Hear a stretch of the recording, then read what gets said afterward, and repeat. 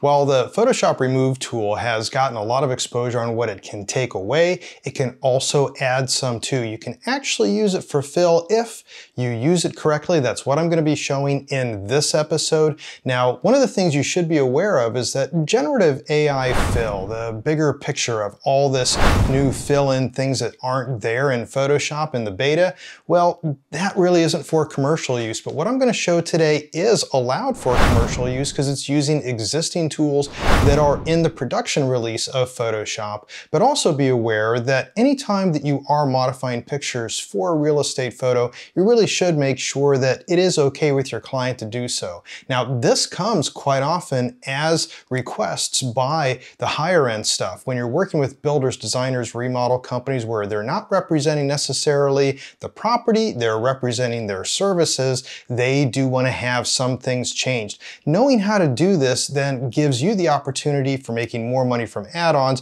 by having these extra editing skills under your belt. So as long as you've been requested to do this, then no harm, no foul, and it actually is required in some cases for some of the work that you might try to get. So let's dive into this so that you can see how to use the Remove tool correctly to do some fill instead of just removing objects. So the first example I'm going to go through, I'm going to start in Lightroom Classic. We're going to be using some Photoshop for that Remove tool, but the two examples here, we're going to take this dull looking picture here, which is missing a lot of grass, and sometimes that will want to be filled in by the client, once again, if you have the permission or request to do so. And we're going to take this then and turn it into this. The next example we're going to take a look at after we step through that is this particular image, and you can see that I've tilted the camera up. It's also a little dull looking, but this is a tricky one because after we get this all done, it's going to look like this, but that required some fill because we're going to be losing some of the image in perspective. So let's start off with the first example so we can go through just the basics of this. And the second example will have some bonuses in it to show how to do that fake tilt shift and not lose any pixels along the way by being able to use this type of fill with the Remove tool.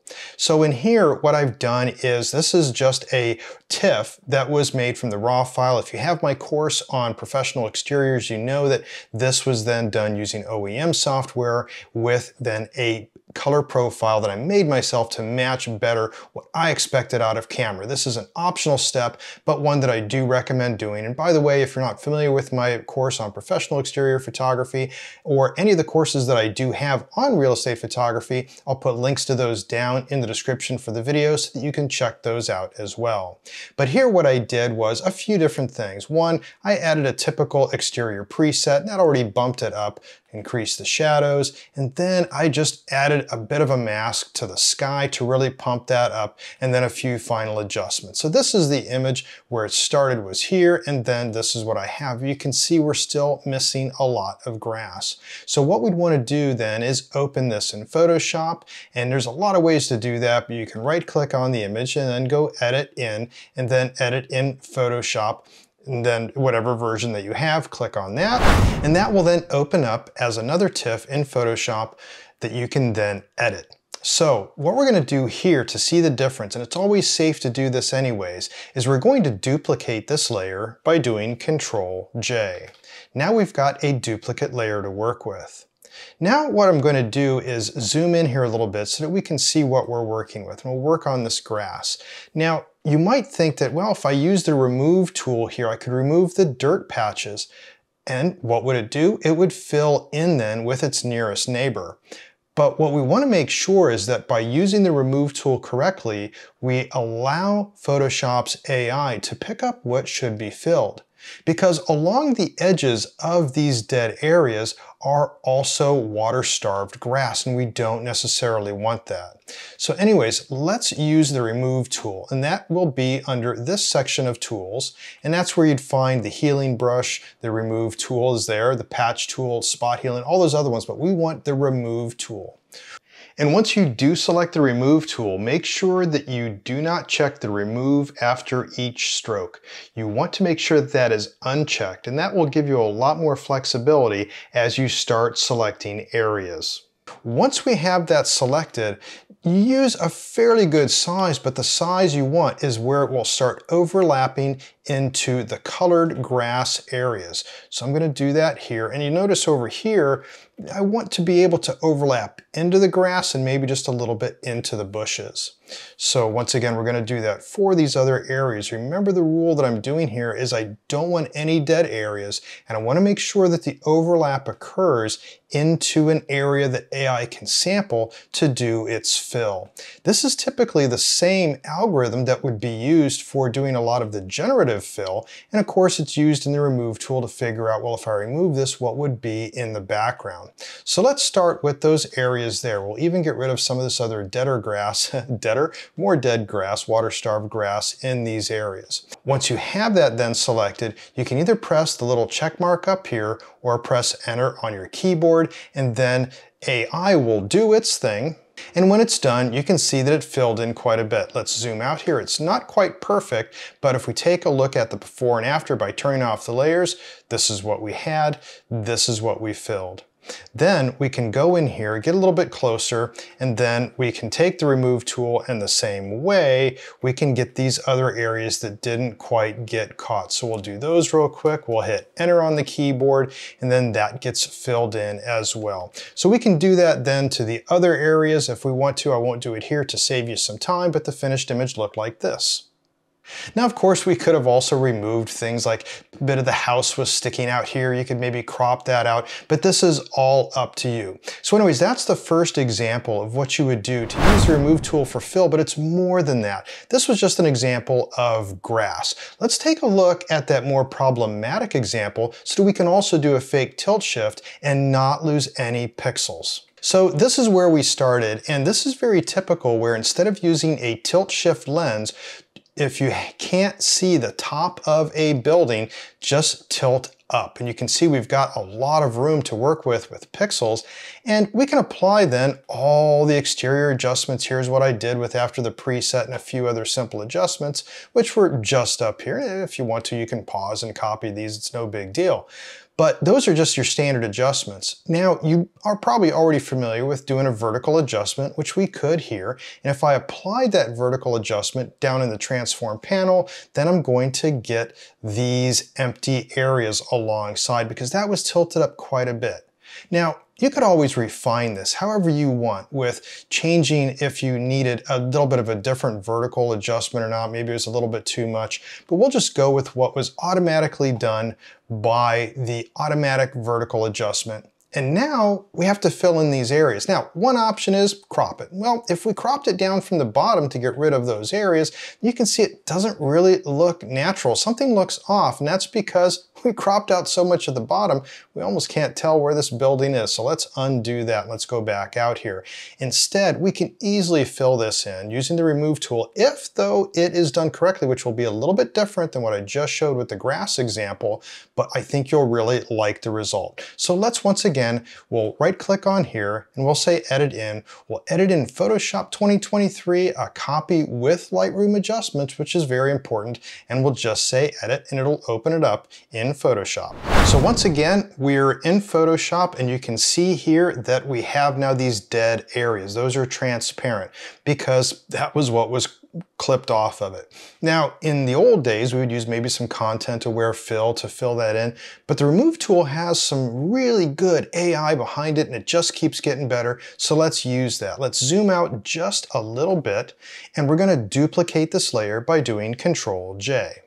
So now we can use the remove tool and use it in these areas, but you have to be careful on how much. In fact, it's better if we zoom in a little bit so we can get really close. What we want to do using the remove tool is we want to have its outside edge just barely brush the outside of here. So I'd be going like this, and you can see I'm only going a couple pixels out in this case. This is different from the grass example because we don't have so much dead grass. We only want a little bit of what would be closest by to then use for our fill. So we need to go down into here, and once we get that edge, then we can get a little sloppier on filling this in. And then you would hit enter, or you do the check mark up here. So once that's all done, it did a fill. Now, is it the best? Not really, and we could probably touch that up even more. But if we go to before and after, we can see that it didn't do too bad of a job. We'll go over here and do this side as well. And once again, we want to get that to where the tool is just overlapping just a little bit on the outside of this area. And by the way, if you're not familiar with this, hold your space bar down at any time. You get the hand tool so you can move this around. So we'll do that. We'll fill in this area then, and then we'll hit enter on our keyboard, and there it filled it in. Now, there's obviously some AI things like fingers that don't look natural because we have all these extra water pipes, but we can edit those out. You can see that they weren't originally in the image below, so it said, well, I overlapped there, maybe I should fill those in. So that's easy enough by using then the clone tool. If I use the clone stamp tool and I went up here, I could easily just clone some of that stuff in there, so I can cover those up. That's no big deal.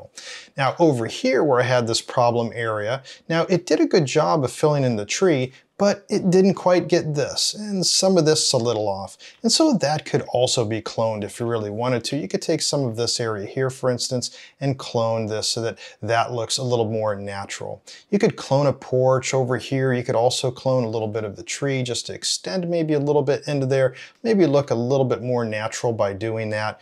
And either way though, this is what we have now. This is where we started. So definitely some better AI, and you can see it did a pretty good job on the bricks, not too bad, but it's just another alternative compared to trying to do a content-aware fill, especially since the AI engine continues to improve with Photoshop. But let's say that we didn't like this at all. Let's say that AI completely failed. This is where I want to show you the other traditional alternative. Let's shut this layer off, and we'll just call this one AI. It was using the remove tool. But let's duplicate this layer down here. We'll do Control J, and this is the traditional way of doing it. What you would do is you'd zoom in here, move this off to the side so we can see what we're doing, and you'd use an old tool that nobody talks about anymore. It's called the Magic Wand. Magic Wand is really good for these transparent areas. You just click in here someplace and it's selected it all. And then you would just need to expand that selection. So you'd go to Select, and then you want to modify the selection by expanding it, say about 5 pixels, maybe 10 pixels.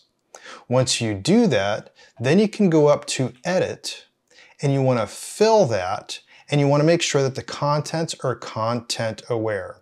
When you select OK, it'll do the content aware fill. So we'll do Control D to deselect that. Now, did that do a better job of our AI? Let's turn that on and off and let's see the difference. Here's what AI filled in. Here's what content aware filled in. Back and forth once again to see the difference. So here's content aware the old-fashioned way, and here's AI. Let's do the other side where we had the bricks and see the comparison. So once again, I'll use the Magic Wand tool and select in this transparent area. Then I'll go Select, Modify, expand that by 5 pixels, and then Edit, Fill, and we'll do a content aware fill. Once that's done, let's take a look. Control D to deselect that, and let's see the difference. You can see that it started upping something up here with a little bit of the bricks. If we go off and on, maybe a little bit better. Now, don't forget, I did clone in this, but still the content aware fill picked up the valve on those pipes. So it did a better job on the bricks, I think, overall. And because you can see they're just raised over here, something wasn't quite right. So 6 in one hand, maybe half a dozen in the other, but AI overall really does a better job by using the remove tool. So remember that the remove tool doesn't have to be just for removing stuff. You can also use the remove tool for filling. So when you see some challenges that you need to fill in, try the remove tool and see how that works instead.